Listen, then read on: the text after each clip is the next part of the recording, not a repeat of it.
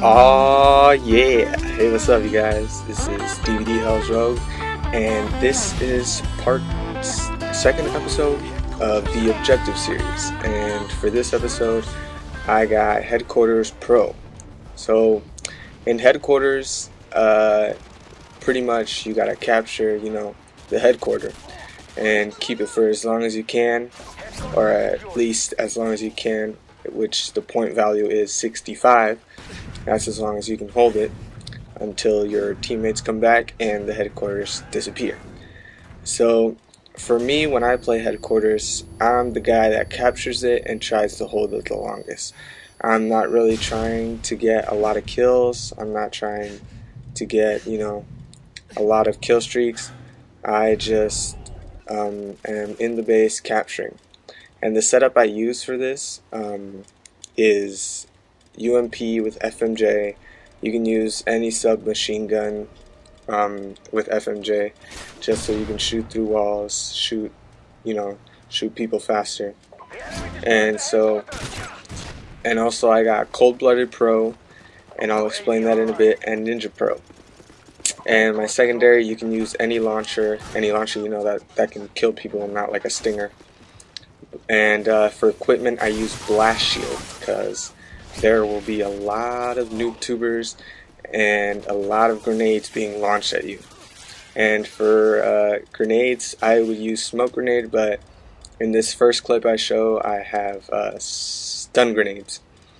And so you guys are probably wondering, what the heck is he doing? His weapon just keeps going up and down, what the heck? And this is the trick I use for headquarters. If you press YY repeatedly, it'll look like you're dead. That's why you need Cold-Blooded Pro, because people will look at you and they'll be like, okay, it's a dead body, because the name doesn't show up.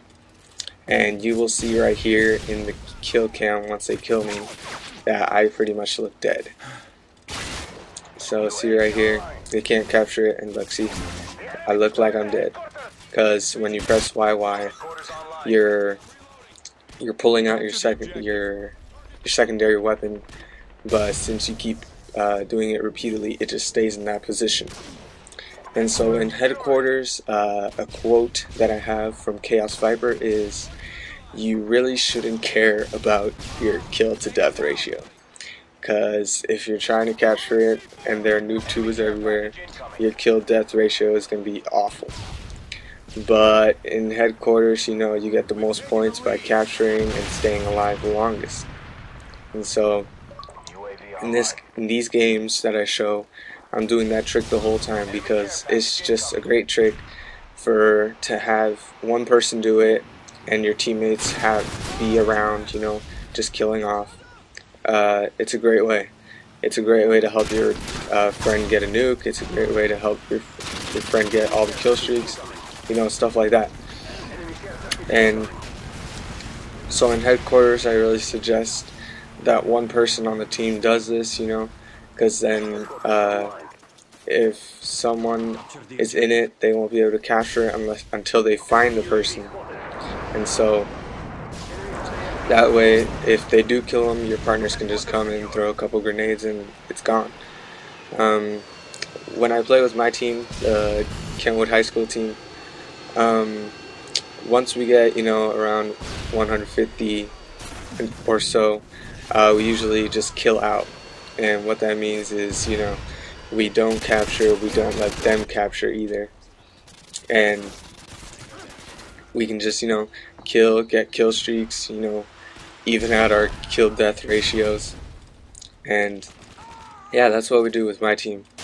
And so in headquarters, pretty much, I just got these clips of showing you how effective this thing is and how it can save you. I mean, if you're 190 and the other team's got 195, and you capture it, but all your teammates are dead and you're the only one left, what do? Hide in there. Just press YY, they won't even notice. And that's one reason why I hold a launcher. A launcher is very effective in headquarters because if you wanna kill all the people in there, you know, just throw one RPG, throw one thumper, and you know, you clear it out, and then you just step in there, and wow, that guy's retarded. See how effective this is? Cold-blooded pro is very effective because that guy didn't see me at all, but I saw him. And I will show you right here that my body looks no different than that body in front of me. Watch. Soon I will get killed.